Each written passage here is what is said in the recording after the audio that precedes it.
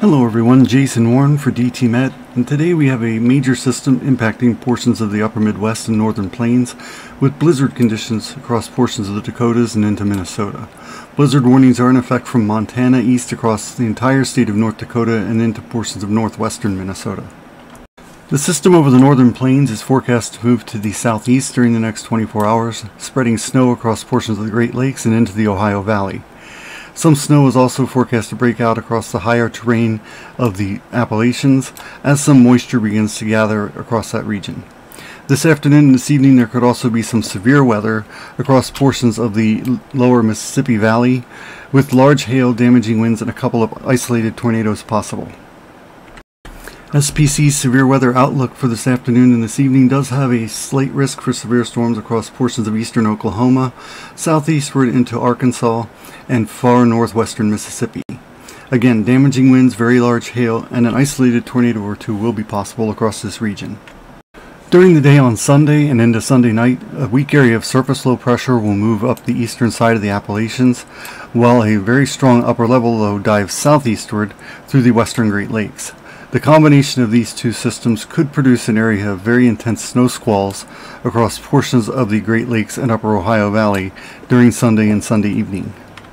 Severe weather will be a threat again on Sunday, especially across the southeastern United States, with damaging winds, large hail, and isolated tornadoes possible.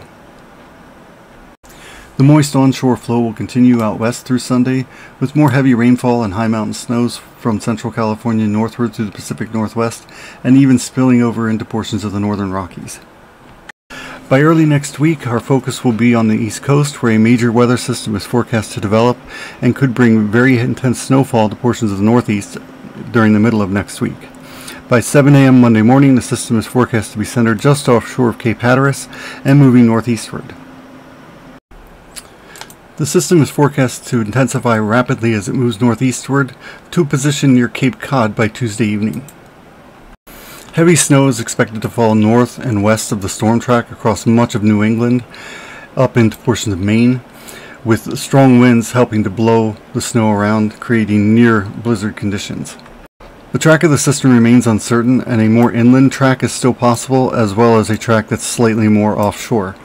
And this has big implications for some of the bigger cities such as New York and Boston, which will be near the rain-snow line.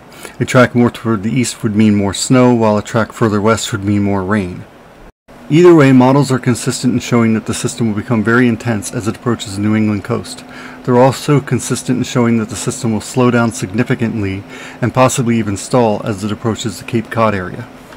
Here's our current impact map showing a significant area of snow across much of New England, with areas from New York to Boston still highly questionable. Variations in the storm track will have a big impact on whether you see rain and snow or mostly snow, and of course that would have a big impact on the snow totals. So be sure to stay tuned. We'll provide additional updates as new information becomes available.